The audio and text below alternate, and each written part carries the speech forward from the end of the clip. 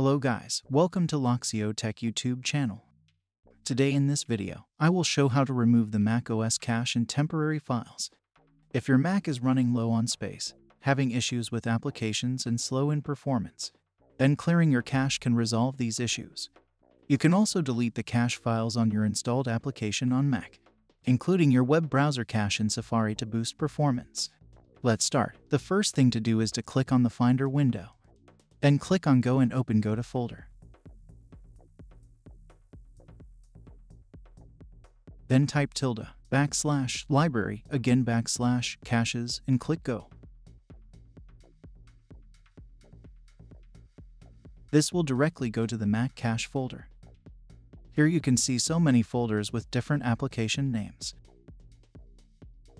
Switch to List View. Now you can clearly see different cache folders for different applications installed on your Mac.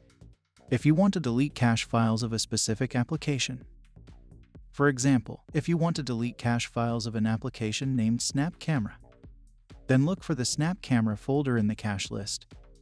Once it is found, select and delete it. Select the folder, then go to File and choose Move to Bin.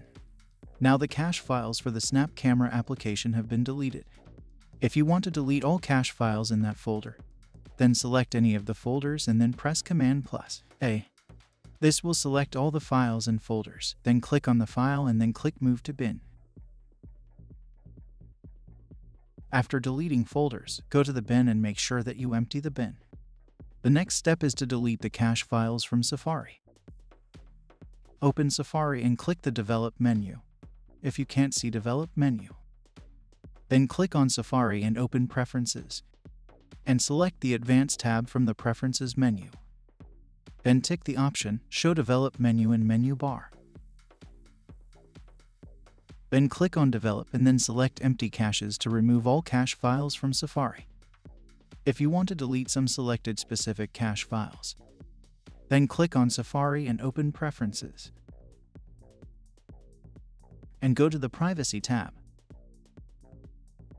From here you can clear both cache files and cookies. Cookies contain login information and preferences such as passwords and IDs. Then click on the Manage Website button.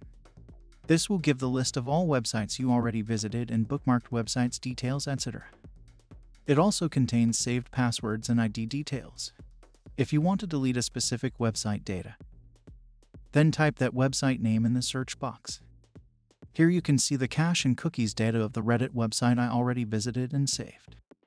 Select the data you want to delete and click the Remove button.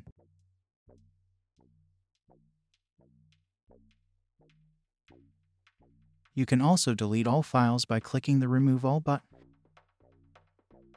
If you want to remove all site data such as cookies, caches, bookmark details, etc., then press the Remove All button and confirm it again. This will delete all site data from your Safari browser. That's it. Hope this video will help you.